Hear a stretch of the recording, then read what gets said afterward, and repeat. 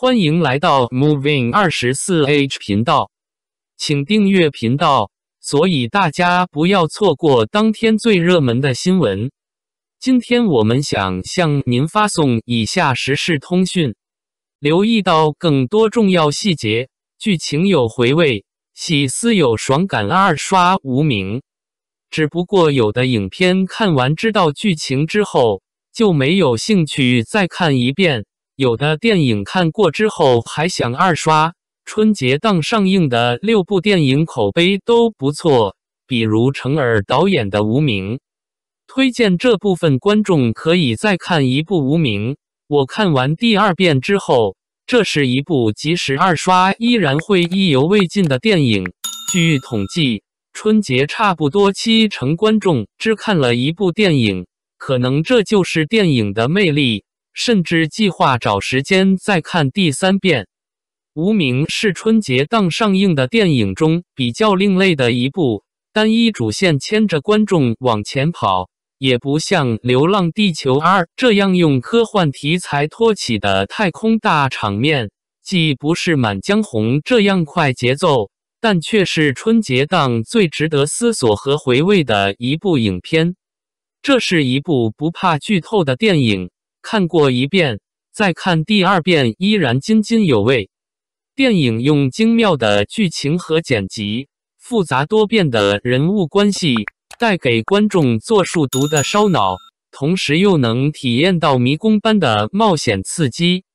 王一博和王传君吃过早饭后处理不知死因的尸体，像极了数独9宫格上预先给出的数字。梁朝伟略显紧张焦虑地用皮鞋敲打地面。电影开场就抛出几条线索，在香港茶餐厅的周迅接到一杯不知道是谁给点的咖啡，接着是梁朝伟擦拭袖口上的血迹，同时也构建成观众走出电影。这些镜头既是解开游戏的重要线索，只要你喜欢动脑，就会觉得电影代入感太强了，收获答案的迷宫，几个表面舒缓，并感叹电影剪辑巧妙，平静的镜头成功将悬疑性拉满。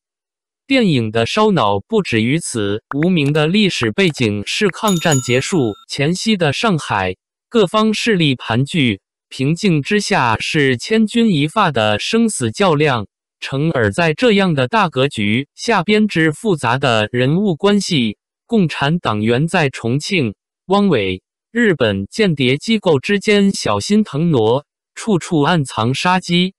看到最后以为得知真相，没想到还有一次反转。更妙的一点，几个主角的身份始终模糊，程耳不给观众上帝视角，而且将重要的答案和枪声都保留到最后，确实厉害。知晓了剧情和人物身份，二刷就可以将重点放在留意细节和表演。从梁朝伟的办公室到王一博在香港走过的街道都是费力搭建，甚至连几场饭桌戏的餐具无名，为了完美呈现细节，因此每一处细节都值得玩味。坐垫也来自日本空运，很多段落都有解读空间。二刷时留意到有黑白之分，而结尾糕点店服务员的眼神特写，应该是导演在暗示角色身份，比如饭桌上的酒杯，地下党的情报传递，糕点店和糕点盒的设计实在巧妙，彰显黑白对立吧。周迅拆糕点的段落交代了重要人物关系，令人期待无名能来一部续集。程耳始终保持画面的精美和体面，还有很多符号化的隐喻，也能避免观众产生生理反感。那该如何表达战争的残酷和人性的恶呢？即便是战争和残害百姓的展现上，导演用细节的反差对比来完成，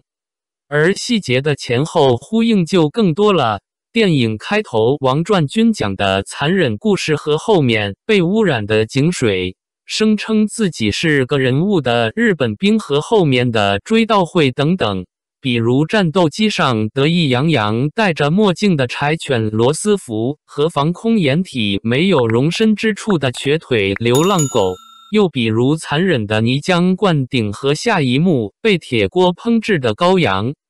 让人恍然大悟的同时，又感慨战争洪流下的命运无常，也赋予了无名优雅迷人的腔调。电影中所有演员都是含蓄的，情绪克制，总能让人觉得他们在相互试探，用细节满满的表演去替代对白的只给。梁朝伟询问是否杀了陈小姐，表演内敛是导演程耳的特点。黄磊在被拒绝后面部肌肉下意识的抽搐，得到否定的答案后的突然放松。王一博看到报纸后带着杀机的眼神，而高潮则出现在几位主角共饮。梁朝伟说出战争罪犯4个字，气氛瞬间转变。他们用各自精彩的表演构建出大银幕上少见的情绪张力，一桌人的表情各不相同。这场戏我再看10遍也看不够。无名是有别于满江红和流浪地球的另一种好看，它的好看是画面精美，是表演享受，是格调独特。春节档的几部电影是剧情烧脑，随便哪个部分都值回票价。遗憾的是，影院给无名的排片占比之后不到10%，而让我愿意卖力推荐无名另一个重要原因是电影将文艺和商业相结合的全新尝试，导致这部出色的电影不能被影迷群体第一时间选到合适的场次。好电影一定能得到应有的票房回馈，会被观众看见，被影院认可。不过我始终相信，所以看好电影的票房走势，也希望大家能支持无名，一直走在高位的上座率就是证明。这样程耳导演才有机会拍下一部作品。感谢您观看视频。如果您觉得本时事通讯有用，请不要忘记点赞、评论和订阅。祝您生活愉快，充满活力。再见。